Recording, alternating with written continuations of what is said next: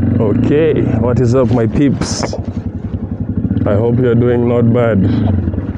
Hopefully this audio is okay, otherwise I'll have to do a voiceover on this video. So today we're talking about why you should start with a 200cc bike. I'm going to show you just how capable these bikes are. Mine is a 200cc Haojin Ori. So I'm going to convince you that it's okay to start in this CC class because obviously the biggest problem is traffic. It's going to be very easy to keep up with traffic with a 200cc. Yeah, so apparently the audio became too muffled the moment I started going very fast, so I'll just have to monologue behind the video. You still get to see how well I am able to keep up with traffic and so forth, and actually form your own opinion.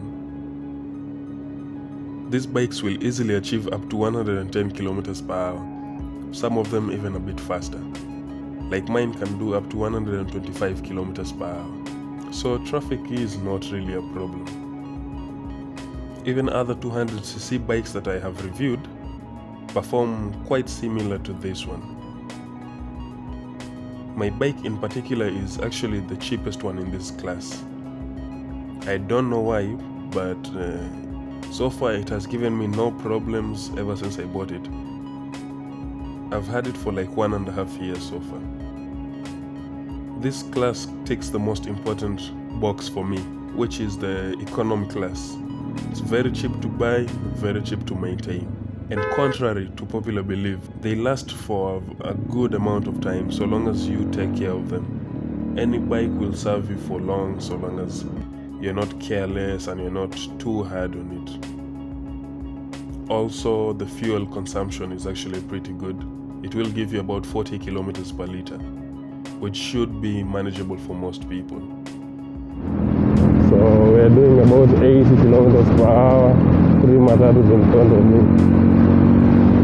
Let's see which one is fast. I'm going to go with the fastest one.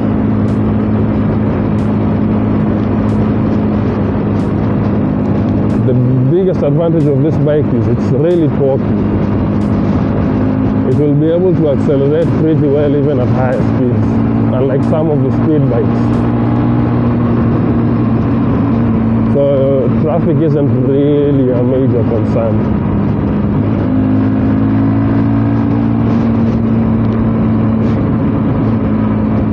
So we're doing around 90 now. Let us see how much faster they can go.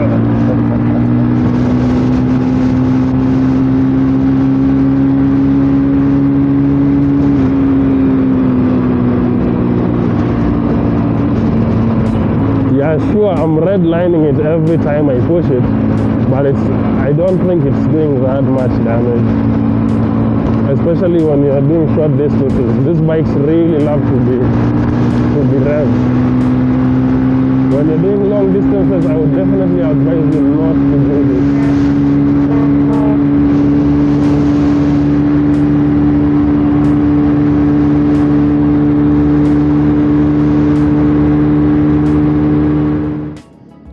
Get most 200cc bikes brand new at under 200,000 Kenya shillings.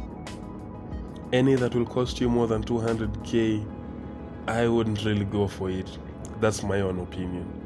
Unless you are a mega fan or you have very deep pockets, then go for it. I believe if you have more than 200,000 Kenya shillings, then look for good second-hand 250cc bikes. There are so many available in the market. There are under 200cc bikes that are severely overpriced, like our people's favorite Yamaha DT175 at more than 500,000 Kenya shillings, and the Apache RTR 180 at 310,000 Kenya shillings. We have the Apache 160 at around 290 to 300,000 Kenya shillings. Even the Jincheng 180 is around 260,000 Kenya shillings. I strongly believe these things are overpriced, but if you really need to buy into them, then I would advise get them second hand. There's so many of them being sold for less. I'm not sure about the Jincheng, but the Apache and the Yamaha are actually very good bikes that will last you for decades. So I wouldn't really be afraid of buying them secondhand. And if you want to do less than 200cc, maybe because of the fuel economy or something, then I would go for the Boxer 150 or the TVS 150. They're actually really good bikes and they actually move quite a bit. I have been on the road with these bikes and they really move. They're very fast bikes, plus things like service, spare parts and so forth. They're actually very available. They've been around for quite a while, so you won't have any problems with those. I've also been on the road for quite a while with Touarez on the Boxer 150, so I believe it's quite a capable bike. If it was an actual town, it wouldn't even be a question, because most people in town are pretty reserved on the gas. Unlike here, where the distances are so long, you need to actually go fast. What are you doing, Demio? Are you going or am I going?